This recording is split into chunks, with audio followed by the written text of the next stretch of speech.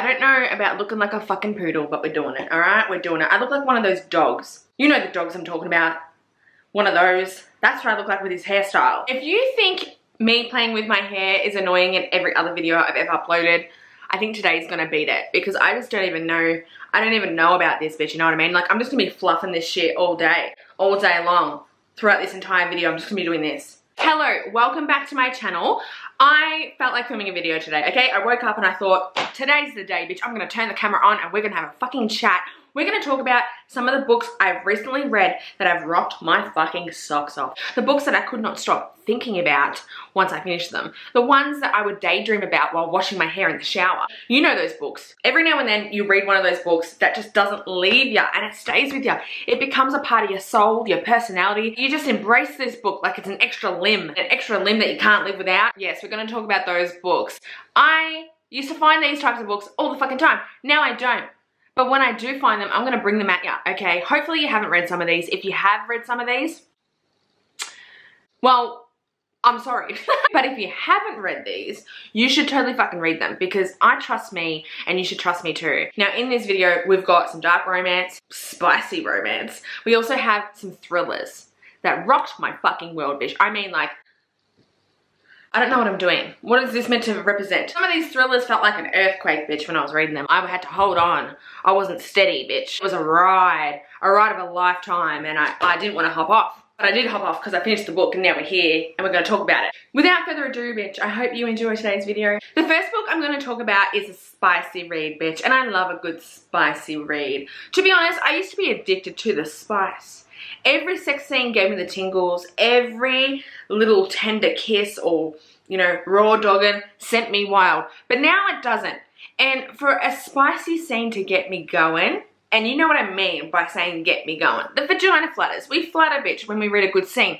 To find one is hard, because I feel like I've kind of desensitized myself to all these sex scenes. This book did it for me though. Give Me More by Sarah Kate. Now, I believe this is the third book in the Salacious Club series. I read Praise and then I jumped straight to this one. And this one I ate. Like, I literally swallowed it whole. I sat down and said, dear world, do not disturb. I was obsessed with this book. I could not stop. It gave me everything and fucking more. Like, it was just like a spicy, emotional too. We love a little bit of emotion with the spice.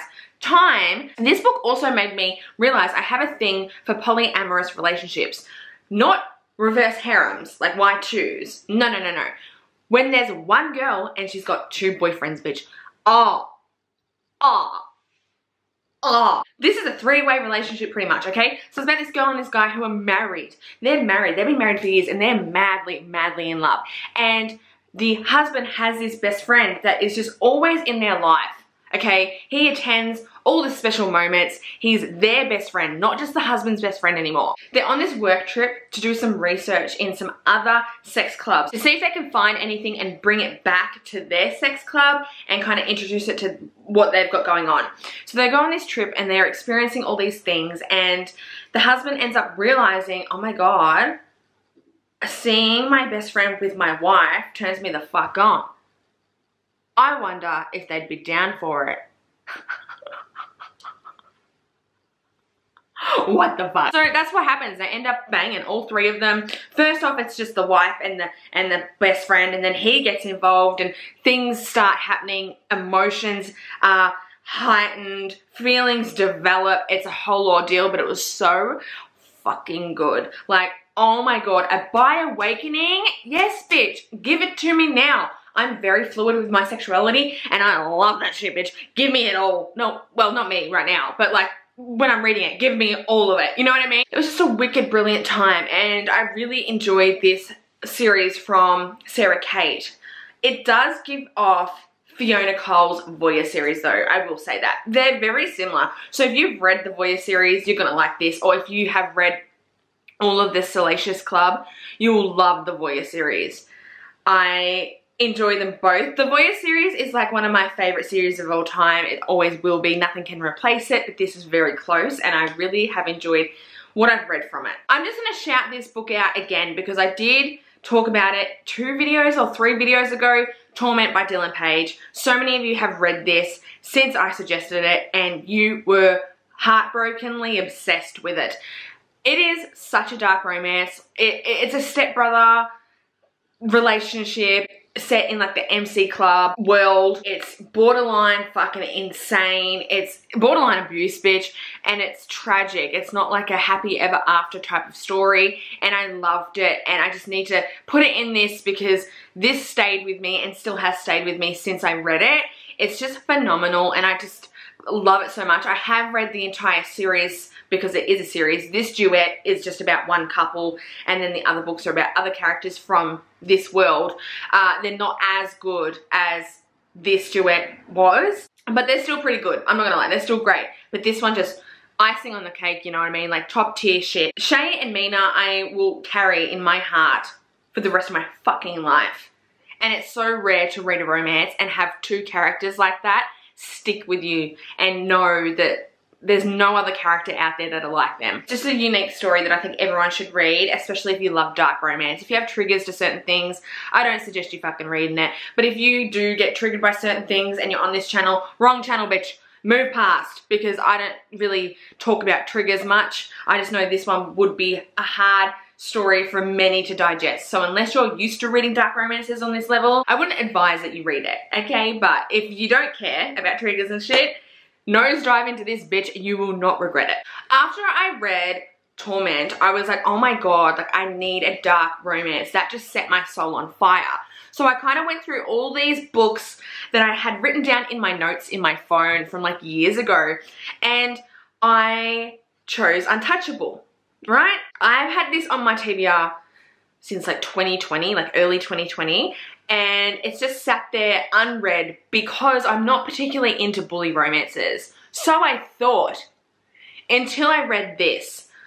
Oh my god, I know tons of people would have already read this. I know that. I'm late to the bandwagon, but that's just who I am. I don't read books just because everyone else is reading them.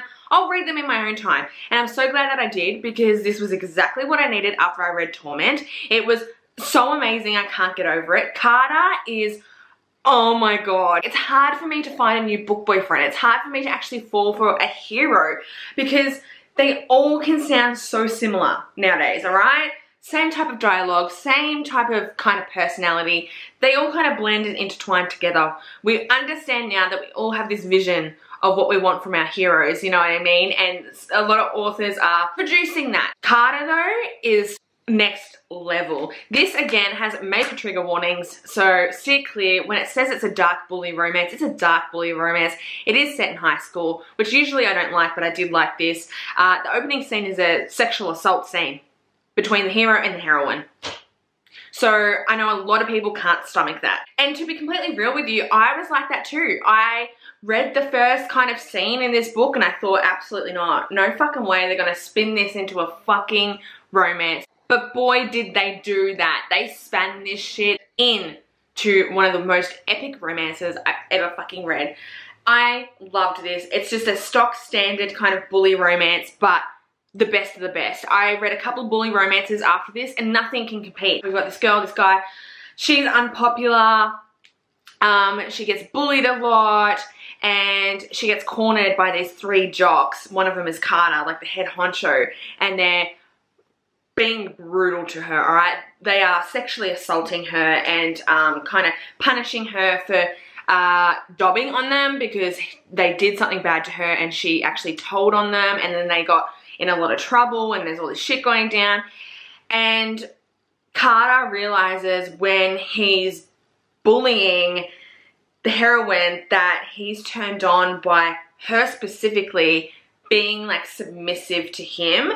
So then he kind of ends up begging her to date him even though he's been so horrible to her. And the heroine is just so fascinated with Carter's behavior, and instead of just blocking him out, she's kind of into it as well. So she's opening her eyes, her mind, her heart to Carter.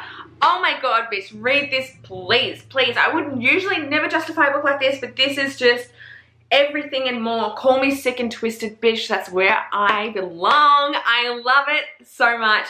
5 stars this was. Absolutely fucking brilliant. Now for the thrillers, honey. I love a good thriller, and recently I have realized that when I'm not coping with motherhood, right? When I'm having a bad week, because we all have bad weeks where, you know, baby's not sleeping, baby's unwell, teething, everything's a hot mess, you're running off no sleep. The last thing I can and want to do is sit down and read a romance. It just doesn't satisfy me. But I have realized that a thriller, when I'm feeling like that, is a game, bitch. Like, it is what I need. So I picked up this the other night. 2 nights ago actually, and I saw one woman on TikTok. Now usually I'm very skeptical with BookTok romances when they're recommended, right? Thrillers though, that's different. I feel like every time I've read a thriller from BookTok, I've actually enjoyed it, whereas when I've read a romance from BookTok, I haven't. So I saw this, Don't Let Her Stay, and this one girl was talking about how, you know, incredible this was and blah, blah, blah. So I picked it up and fuck me up. I read it in 24 hours. It was a 1-sitting read. That's so fucking rare for me. It was so good. I could not stop. It was like triggering me. I wanted to fucking yeet myself off a fucking cliff because I could not handle how stressed I was the entire time I was reading it. And that's what I want to feel when I'm reading a thriller. I don't want to be just like skimming and not caring what I'm reading. I want to be gutted from the inside. I want my core to be shaken, bitch, because I want that adrenaline that you get when you read a thriller, and this gave it to me. So it's about this girl who has recently had a baby, which was also quite triggering for me. And her baby's 4 months old, and she's doing this stay-at-home mum gig. She's in the trenches of postpartum. She's reminiscing on her life before having a baby. Her whole world just revolves around this little being that she loves so much, but it's fucking hard and she's exhausted. So yeah, she gets a little bit forgetful and things like this, and you know, she's not putting the energy into her appearance. She's gained weight, you know, she hasn't lost the baby weight because she, you know, she's busy. She's not in a rush to lose the baby weight. And her husband has a daughter from a previous marriage, and she comes and lives with them.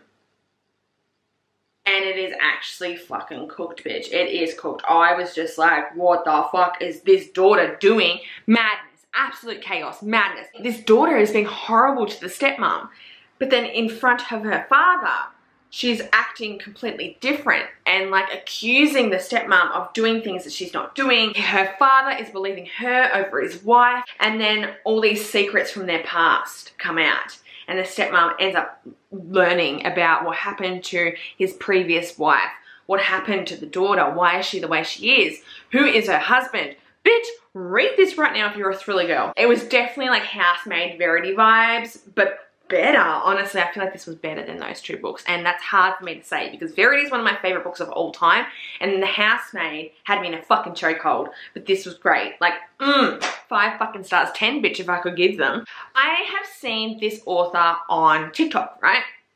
Again, I don't really take on TikTok fucking recommendations, but she's a thriller writer, and a couple of her kind of little TikToks she's made to promote her books caught my eye. And I saw this one, Saving Noah, and I wrote it down. And then after I read Don't Let Her Stay, it came up in my Kindle recommendations. I literally picked this up yesterday and finished it last night. This wasn't the type of thriller that had me on the edge of my seat and I didn't know what was going to happen and I was like trying to figure it out. It was just more like psychologically fucked in the best way possible. So Saving Noah is about this mother who unfortunately has a son who's committed violent acts on children. He's come out of this rehabilitation center that's kind of like a juvenile detention center because he was charged with touching children. And he is now a sex offender. So when he comes out, his mum is trying to save him from being this predator and trying to convince the world that like he's not that bad and he can get better. It was a difficult read beyond belief. If you do have any triggers to do with this type of shit, then I wouldn't read this book, but it was so good. I was sobbing, you guys. Like, I was crying my fucking eyes out. I never cry with books. I never fucking cry. And I just envisioned myself as a mom in this situation.